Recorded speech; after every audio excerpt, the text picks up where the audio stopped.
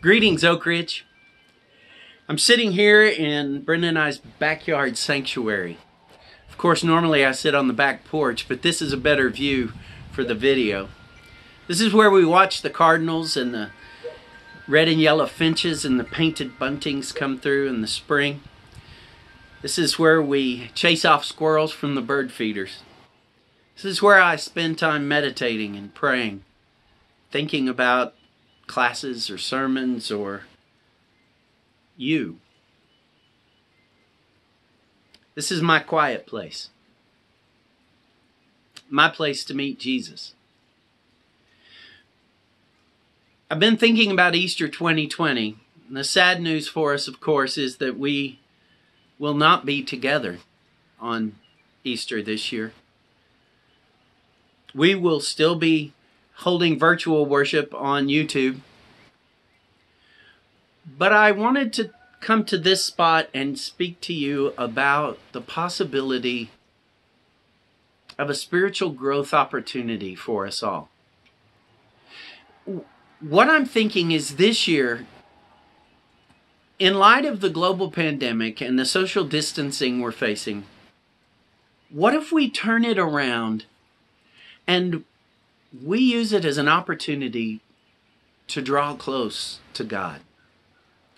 What if during Holy Week, next Sunday through Saturday, in the evening you join me for a 5-minute devotional video about the day of Holy Week, from the triumphal entry all the way to the Saturday that Jesus lay in the tomb.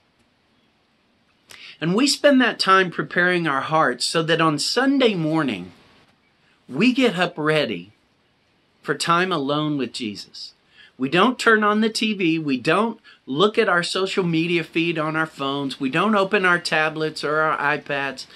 We don't engage in anything except maybe grabbing a Bible and a cup of coffee and getting to a quiet place, a place small for just me and Jesus, and read one or more of the gospel accounts of the resurrection.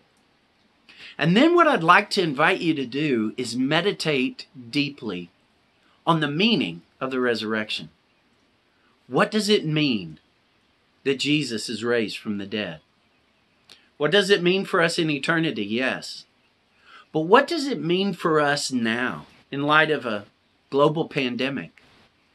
What does resurrection mean if I lose my job or have my wages or my hours cut back?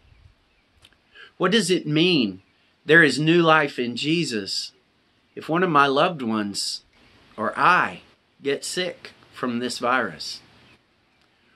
What does it mean that Jesus is our living Lord in light of all the struggles we're going to face for months to come?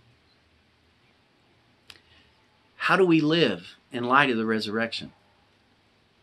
I'd like to invite you, Oak Ridge, to spend some time in reading and meditation and prayer alone with Jesus.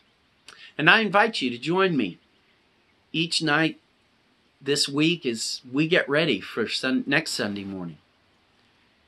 And of course, then later in the day, Oak Ridge will have a virtual worship service. We invite you to join us for singing and prayer and scripture reading and communion and a word from the Lord.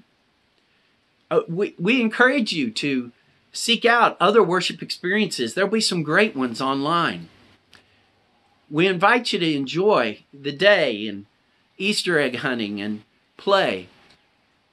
But could we start the day together, Oak Ridge?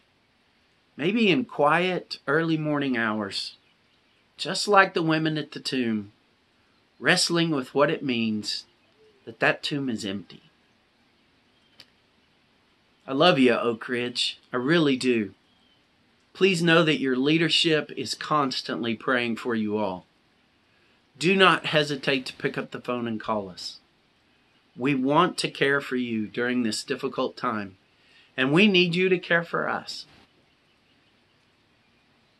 May God be with you. May He make His face to shine upon you and give you peace. Goodbye for now.